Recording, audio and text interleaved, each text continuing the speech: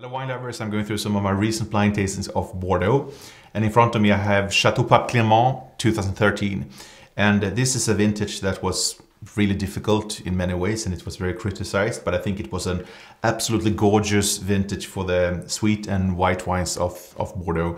And in front of me, certainly one of the best examples of the vintage and of the white wines of Bordeaux. And this is a very complex nose.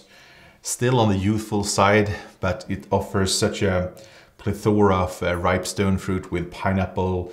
We have the beeswax.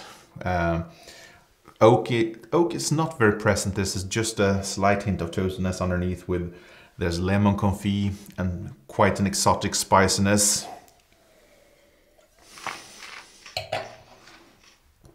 The palate is very dense with plenty of weight.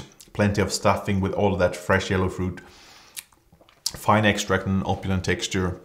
But again, I think this is impressive because this combines power with freshness, so really lively acidity underneath with a superbly long finish with gorgeous fruit and balance.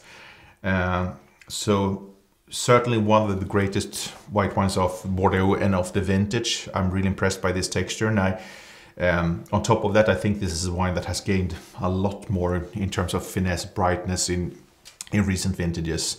So bloody good stuff.